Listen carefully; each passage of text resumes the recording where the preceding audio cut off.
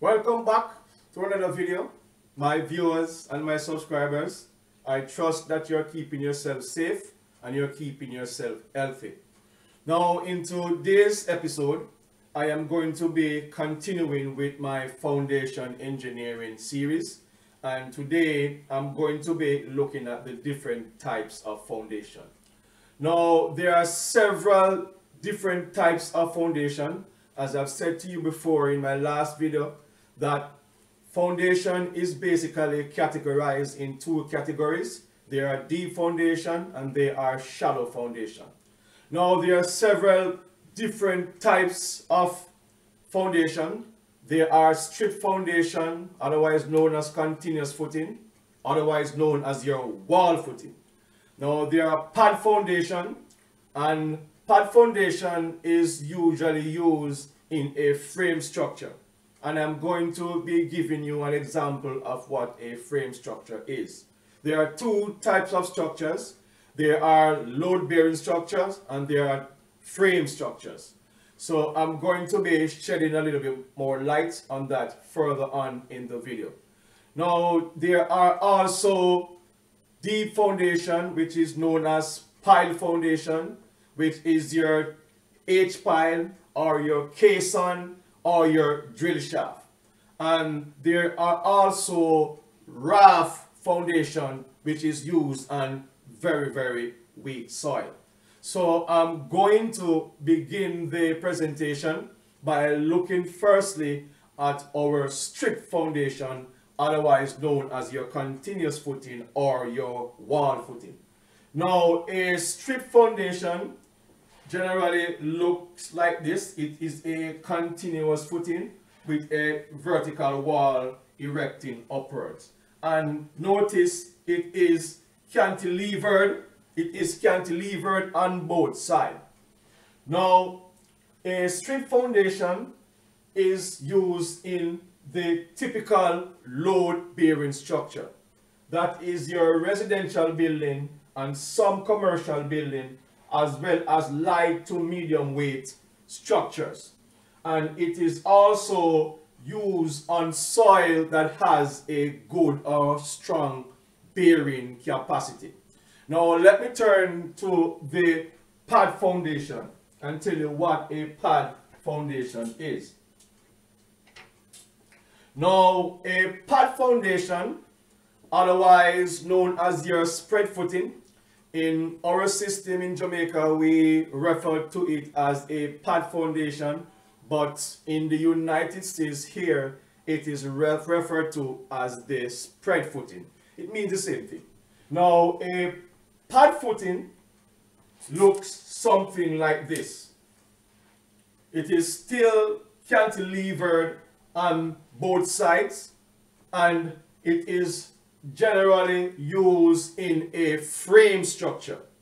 Now, the pad footing or spread footing is used in a frame building, as I've mentioned to you earlier, and it distributes the loads in both directions. So you can basically call it a two-way slab. And it is used on soil of good bearing capacity.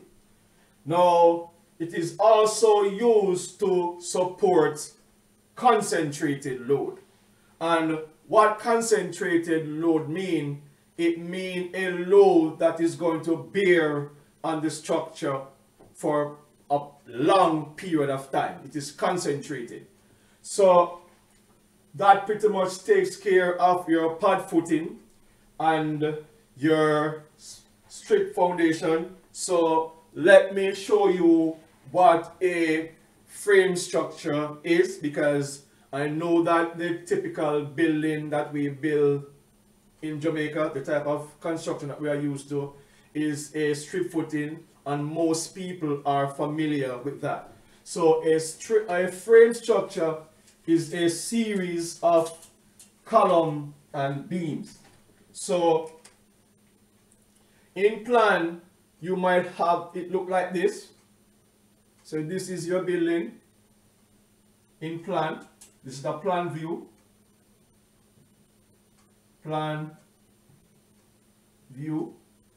and you have a column here, a column here, a column here, column, column, column.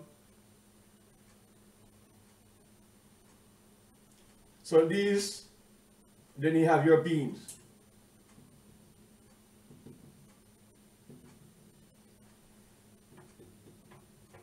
Column. So in section, if you should cut the section and look at the section of this column, you will see something like this. Now in section, it will look something like this.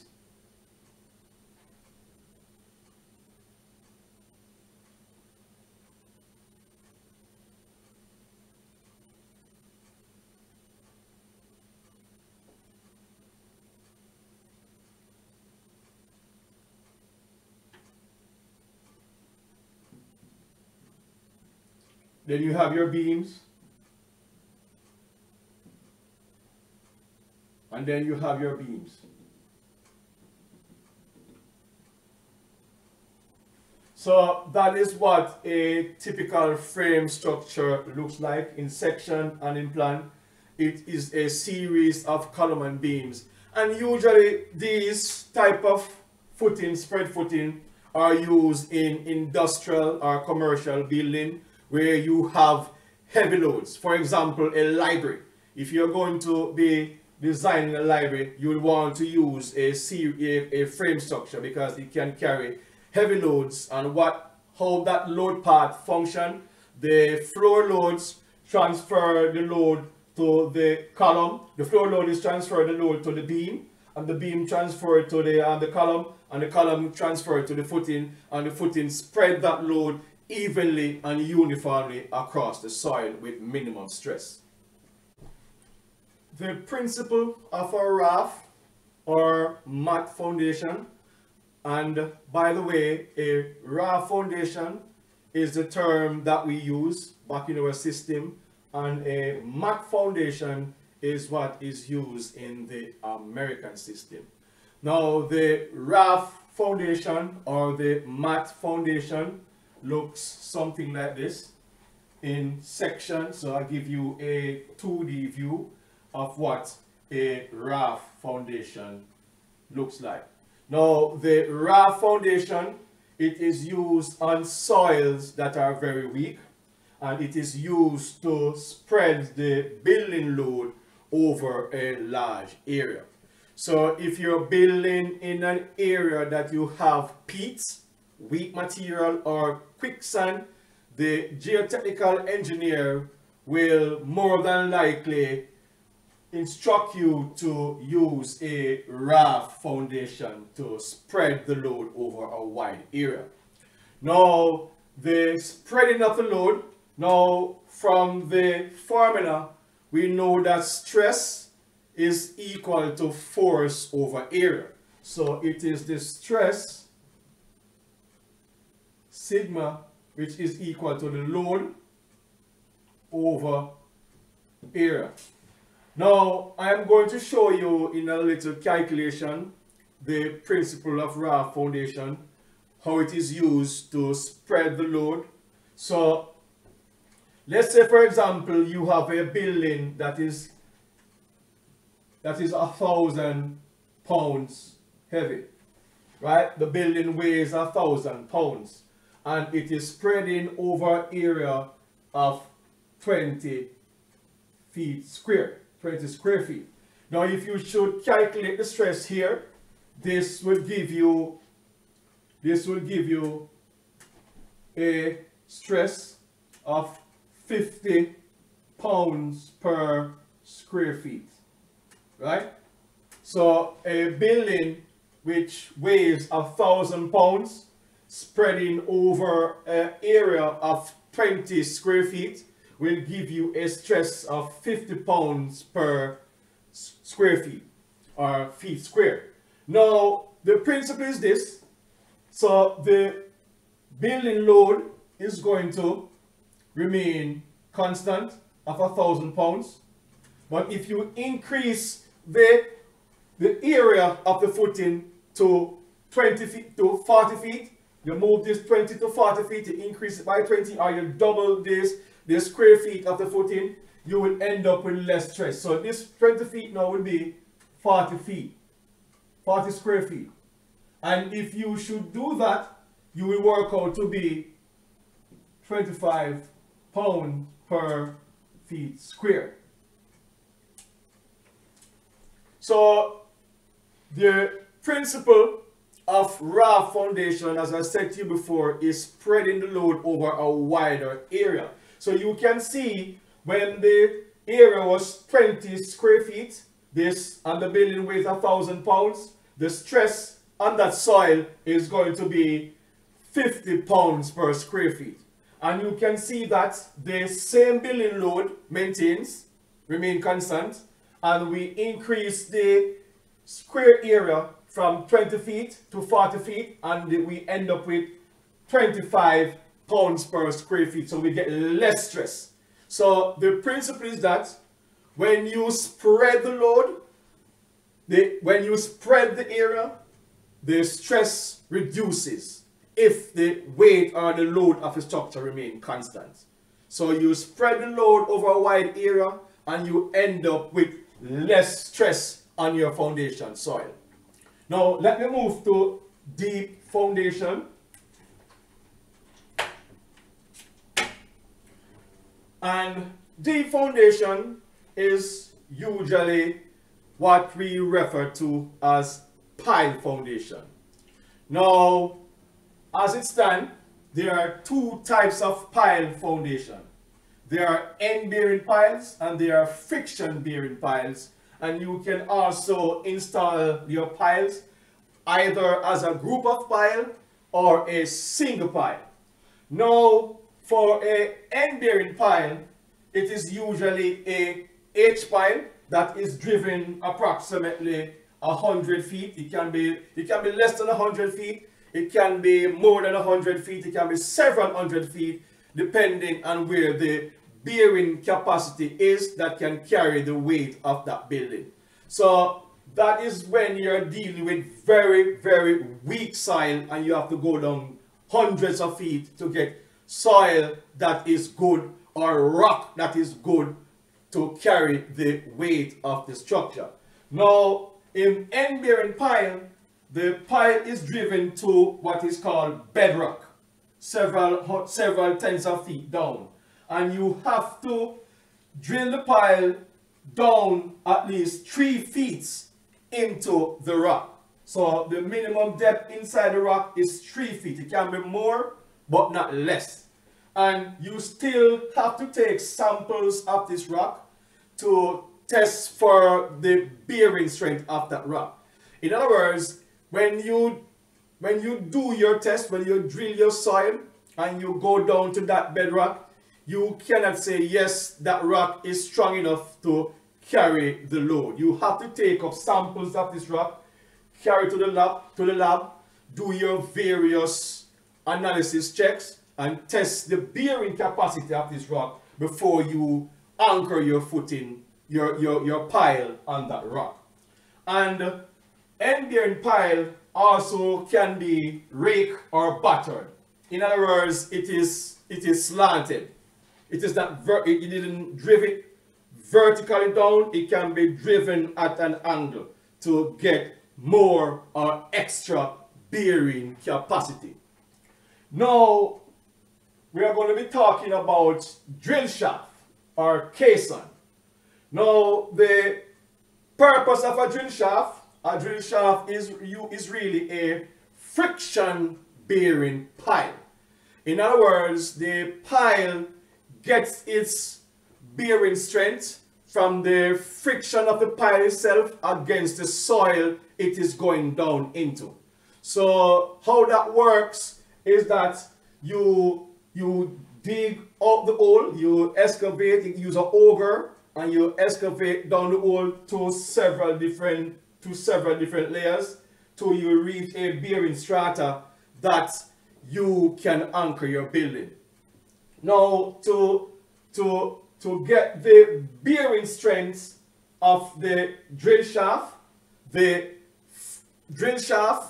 is calculated by the shaft friction and your tip resistance. So is a measure of your shaft friction, which is the frictional force, because this is a load coming down here, and this is the frictional force going against that load. So I'm going to be doing some calculation to demonstrate how you calculate your shaft friction and your tip resistance. Now, the pile, when you excavate the hole into the ground to the required depth given to you by the geotechnical engineer, what you do, you lower the rebar caging. You lower the rebar caging into the hole like this. The rebar caging is lowered into the hole like this.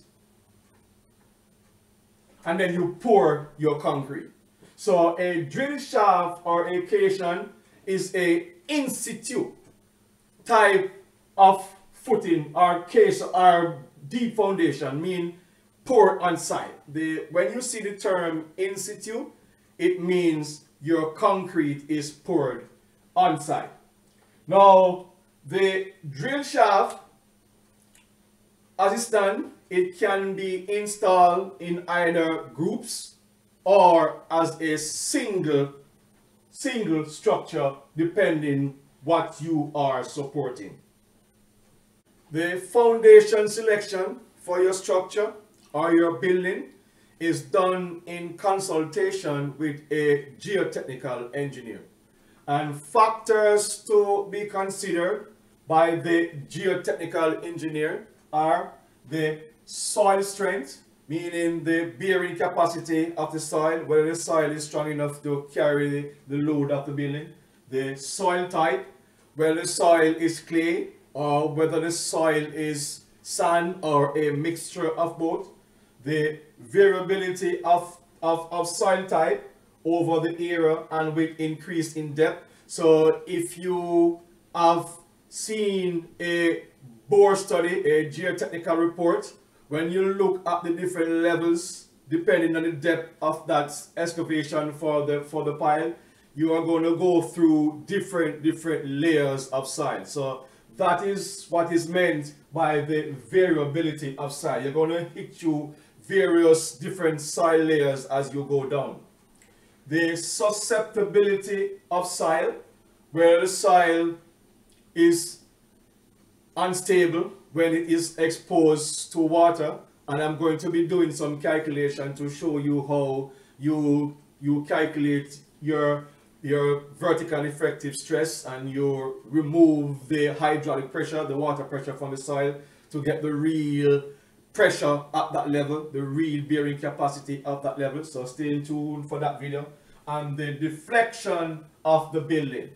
So that pretty much is what the foundation engineering as it relates to different type of foundation and what the geotechnical engineer does in choosing a particular foundation system for that particular soil that can carry the load of your structure. So that is it for this video. I thank you for watching the video. I hope you have watched the video until the end. If you're watching my channel for the first time, remember to subscribe. To my regular viewers and subscribers, you know what to do already, and I will see you in another video upload.